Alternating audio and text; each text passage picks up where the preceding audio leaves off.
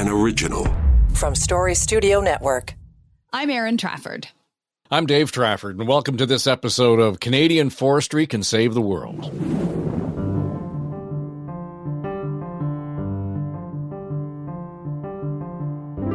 This is the podcast series where we explore the role the forestry industry can play in fighting climate change.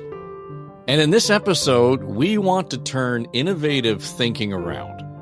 So far in this series, we've come to the conclusion that innovation isn't so much about the product or a technology or a service. It has to do with how we think about solutions to problems. In most cases, it's the thinking that's new. The innovation is in the approach to what may actually be an old problem. Yeah, and we've seen all kinds of examples of that in the course of the conversations and the research we've done for the show. It's pretty much been the entire foundation for this new season of the podcast. And what we've been learning is the forestry sector is on the leading edge of innovation and that new thinking in our approach to everything from how our forests are managed to how we use wood product to help us transition away from the use of fossil fuels. Yeah, and the new thinking, the new approaches, the new lens, whatever we call it, the new angles, bringing new clarity, new solutions to these old and long-standing problems. But in this episode, we're going to turn that lens around, and we'll see how old wisdom is now being embraced as new thinking. So in episode 2 of this season, we talked about wildfires and forest fires. We talked about the obvious safety concerns and the dangers posed by wildfires. And the 2023 fires were, in fact, the worst we've seen in Canada. Absolutely astonishing. We saw over 18 million hectares burned, which is roughly 5% of all the forested area in Canada. We heard from Kari Stewart-Smith at Can4. She told us the 2023 fires destroyed about 5% of our forests in Canada. And we also heard that fires are a necessary part of that ecosystem that supports a healthy, resilient forest. In fact, Kari says there are times, get ready, there are times when it makes sense to set fires on purpose. Prescribed burns, they're part of the modern forest management toolkit, but they are rooted in old wisdom. Indigenous nations often used fire in many places, and they would set fires that were fairly small and of low severity in order to clear the underbrush and the smaller trees away and create better habitat for plants and animals. Those controlled, prescribed burns not only pruned or thinned the forest, they helped clean up the dead wood and all that windfall that would have been tinder for more intense, more dangerous wildfires. And the modern science makes it clear that fires in the forest can be good for the soil because they also help regenerate a healthier forest. And that adds to biodiversity, which is important. And we learned those controlled burns can even create things called natural fire barriers in the forest, kind of like a way of mitigating any future damage that could come from future forest fires. Yeah, and all of it is part of the 21st century approach to fire prevention, to fire management, to forest management. But, and I underscore this, caps locks and put it in bold, it's thinking that's centuries old.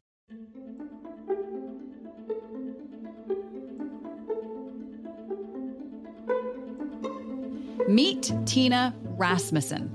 My name is Tina Rasmussen. I'm the Chief Business Officer for MLTC Industrial Investments.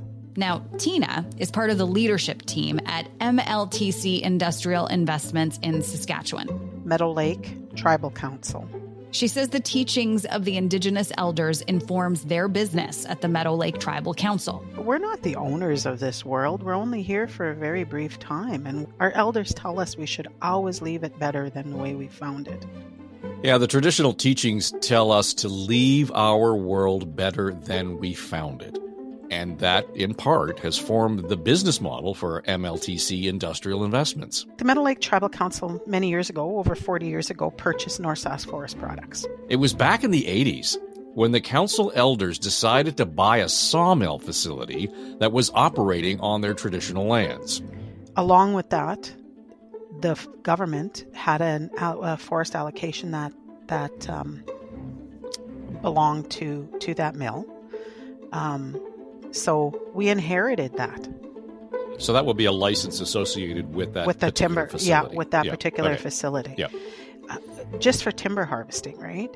Mm-hmm. So it didn't come because we were the Meadow Lake Tribal Council. It didn't come because we were 9 nations. It came because of the facility.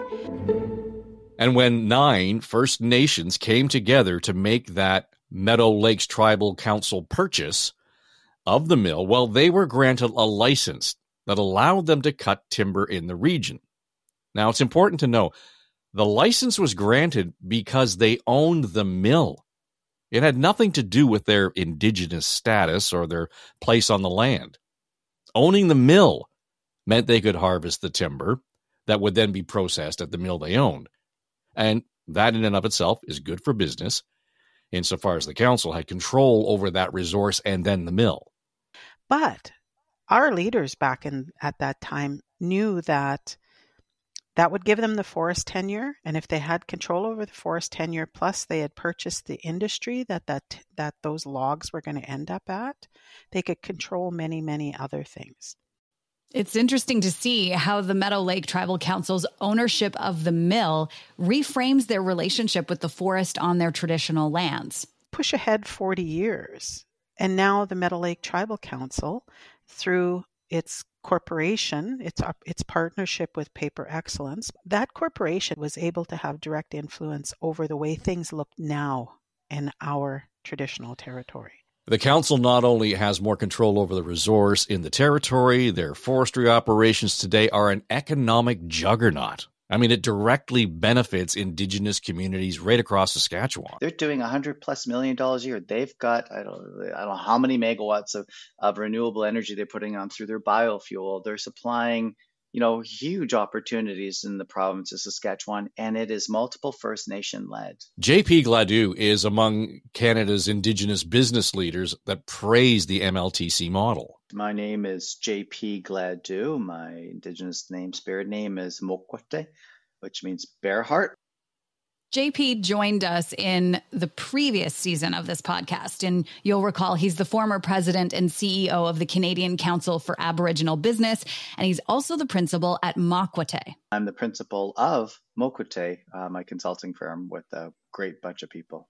And the name of his firm only reinforces this notion of the deep historic and cultural relationship the Indigenous people have with the environment, with our forests, the lakes, the waterways, and the wildlife they support. Mokwateh means bear heart. That relationship is at the heart of his business. His firm works with First Nations, with governments and non-Indigenous companies in the resource sector. We consider ourselves a bridging consultancy. Mokwateh facilitates the commercial and business developments being done with First Nations communities right across Canada. How they can intersect in a progressive way, in a way that is going to benefit not only their company, but the communities and the people that they work with. And so we help them put together strategies and opportunities to engage in a meaningful way. So now we're talking about bringing the Indigenous ethic to the table when First Nations business intersects with government and non-Indigenous corporations. Yeah, it's a subtle but powerful point. And as well-intended as the policymakers may be at all levels of government regulation can get in the way of business development for First Nations. I find that governments typically, when it comes to the Indigenous relationship, they really don't do a very good job, generally speaking, in creating the business space because they're not business people. Sure, government isn't in the business of doing business, but the government does have an important role in establishing guardrails around the way business is done. You and I don't expect the government to make these business decisions, but we certainly do expect the corporations that operate in our backyards and our territories to make good business decisions, and the policies help shape that. So JP's mission is to navigate the space between First Nations, government, and corporate Canada. And that ultimately puts the Indigenous people's relationship with the environment at the center of these business development discussions and plans.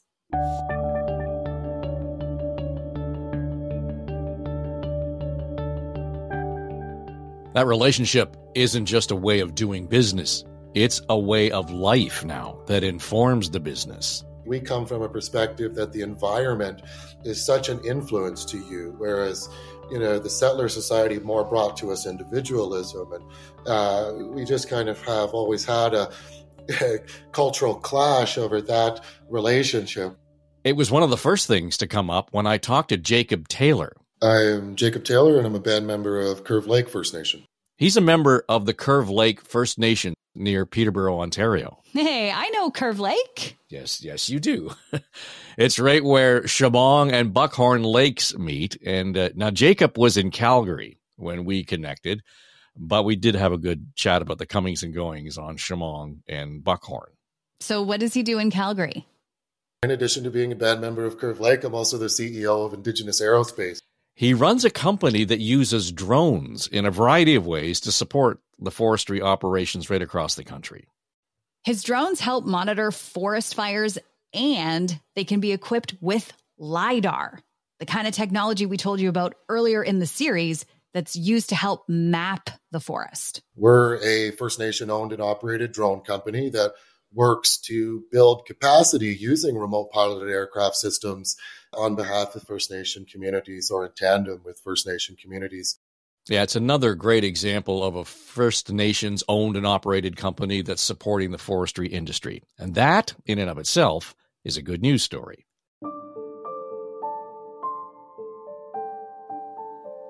But as Tina pointed out, most of Canada's Indigenous communities are typically located close to or in the middle of the forest. So doing a thriving business to ensure a thriving forest only underlines the unique lens they bring to the forestry sector. So let's dial back to the matter of innovation, of new thinking and approaches applied to solve problems or break down barriers. We said we're going to make you consider innovation through a new lens. New thinking informed by old wisdom about new thinking. So innovation informed by old wisdom about innovation? I think so. Okay, I got it. All right, well, let's recap quickly. Tina tells us the elders at MLTC teach us to leave the world better than we found it. Jacob says Indigenous people are one with the natural environment, and that relationship frames and guides a way of life and, indeed, a way of doing business, to the point where JP Gladu's consulting firm shares his spirit name, Mokwateh, which means bear spirit. And that historic relationship with the environment, with the planet, is at the heart of the traditional Indigenous approach to managing the forest. I mean, we've already talked about the use of the prescribed controlled burns in the forest. And that approach is based on centuries of observing the way the forest evolves and responds to varying climates and weather conditions. In fact, those observations look back 7 generations and then apply that experience to look forward 7 generations. And that traditionally guides the Indigenous plan, if you will, to managing the forest and the environment writ large. I think with Indigenous people, we put the environmental piece first. You know, we have to make sure we're responsible. We're the caretakers of Mother Earth. We're responsible for it. I want to make sure that my grandchildren, my great-grandchildren, and their grandchildren, that 7 generations you're talking about, still has a pristine environment to do traditional activity on. So yeah, that foundational focus on and attention to the environment is at the heart of the First Nation and Indigenous businesses we've been talking about. But as you may recall, environment is the E in ESG, environment, social, and governance. ESG practices are a way of evaluating a company's environmental and social impact. Now we're moving into an era of the new tag words, the ESG.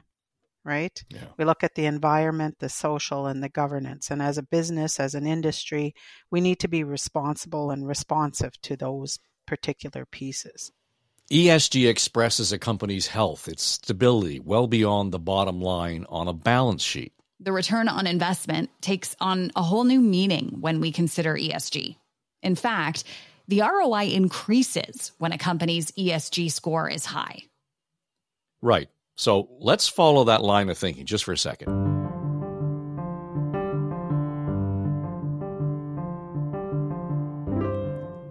ESG has become this buzzword on Bay Street. Industry and corporate Canada, though, they're not just paying lip service here. They're making real commitments that either have a positive environmental and social impact, or they reduce any negative impact. Kind of 6 of one, half dozen of the other.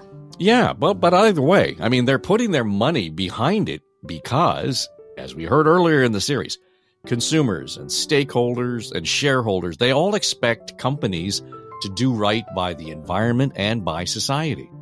ESG is a very good way to describe all industry and government's responsibility towards development.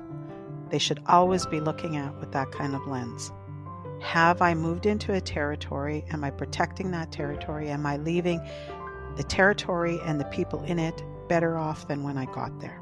We talked about it in terms of added value, and that applies when companies are working on developments in First Nations communities. Right. So here's the new thinking about new thinking that is informed by old wisdom, if I got that in the right order. By any other measure, the traditional Indigenous ethic and approach to forest management and business writ large is the model for ESG metrics and commitments. Absolutely. Because, I mean, when you make any decision, whether you're Indigenous or non-Indigenous, it has to be based on those things. ESG, the new thinking about corporate responsibility that is really an adoption of the traditional wisdom and teachings of the Indigenous communities.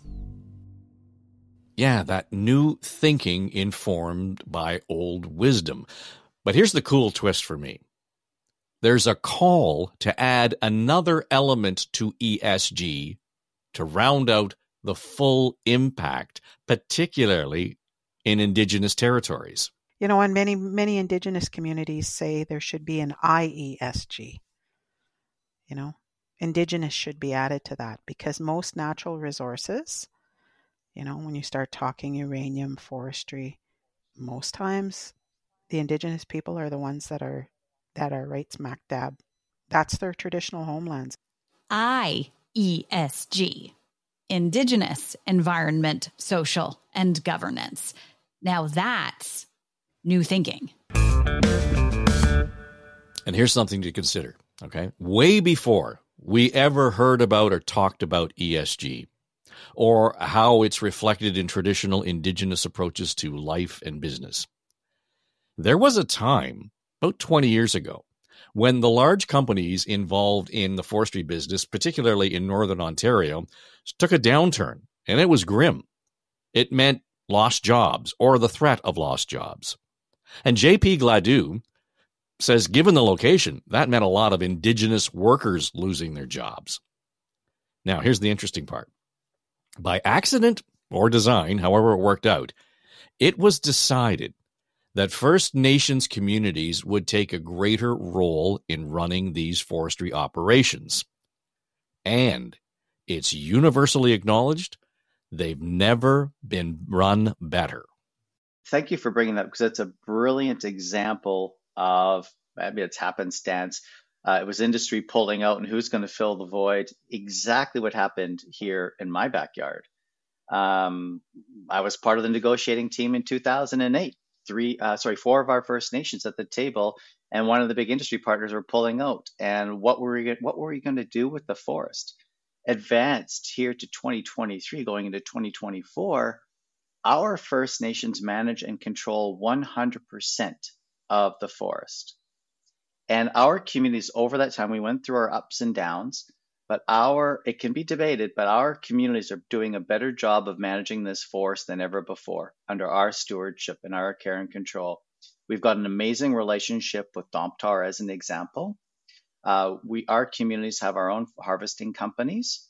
My First Nation, we have a sawmill and we're providing about a truck a day in lumber to the region and building our own homes.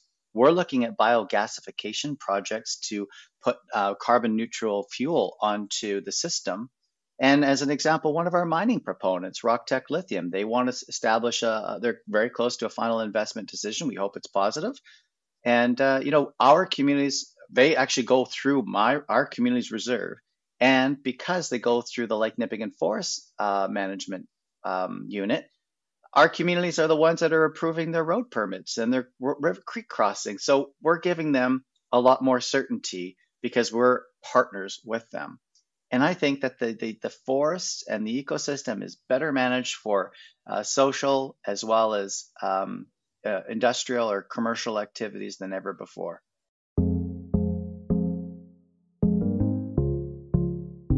So we've talked a lot about the environmental part of ESG, but the social and governance elements have a particular resonance when we consider them against the backdrop of the history of Indigenous people in Canada.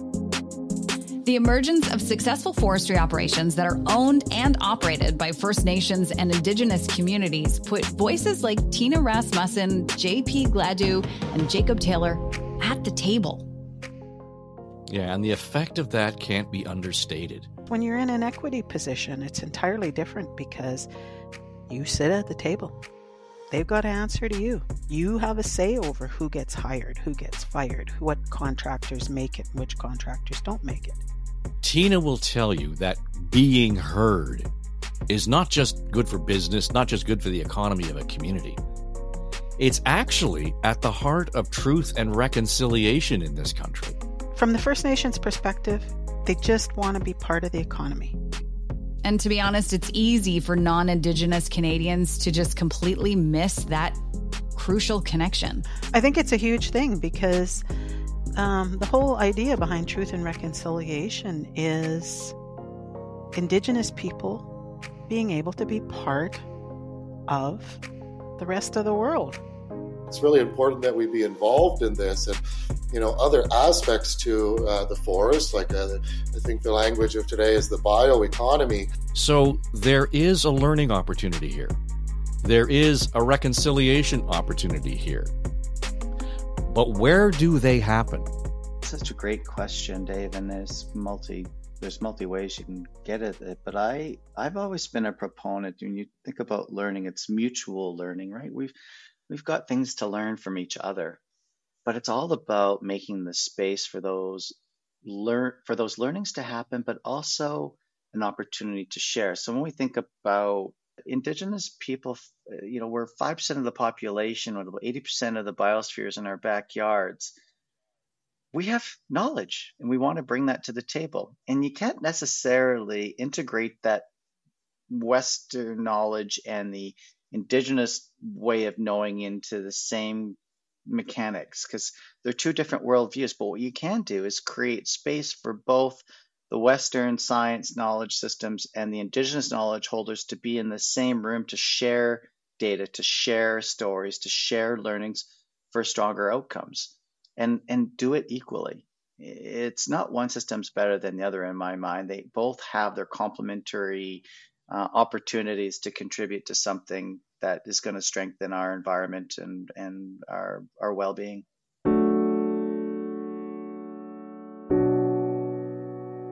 Recall what Tina said about the teachings she learned from the elders in her community. Leave the world better than you found it. The lesson from the elders are based on looking back 7 generations and 7 generations forward. And J.P. Gladu is optimistic when he looks ahead. Indigenous people, we're 5% of the population. I think about 3.2% of us are of working age. Colonialism has certainly had its impact on our people. I don't know how many of us have, mental health to go to work every day, but we've certainly been impacted. We need our allies, Dave. folks like you that open up the conversation with folks like me to help us along. And I also tell you that I'm really encouraged, and I see some incredible Indigenous young people in their late 20s and 30s who are really coming to the forefront. And as I kind of go in my last 5 to 10 years, 10, 15 years, I hope at least, where I'll remain relevant. But I'm really hopeful this next wave of Indigenous leaders are going to contribute in a way that we haven't seen yet. And I'm hopeful for that.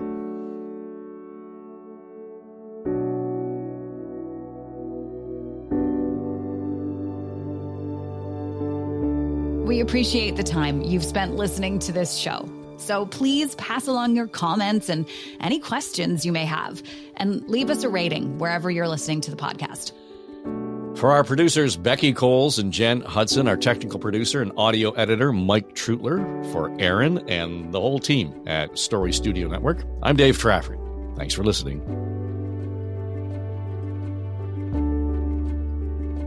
This podcast series is produced for Forestry for the Future. And for more information, I'd encourage you to visit the website forestryforthefuture.ca. And you may want to get involved in supporting a sector that's committed to growing a greener economy and driving our country towards a net zero carbon future for you and your kids. I'm Dave Trafford, and Canadian Forestry Can Save the World is produced by Story Studio Network.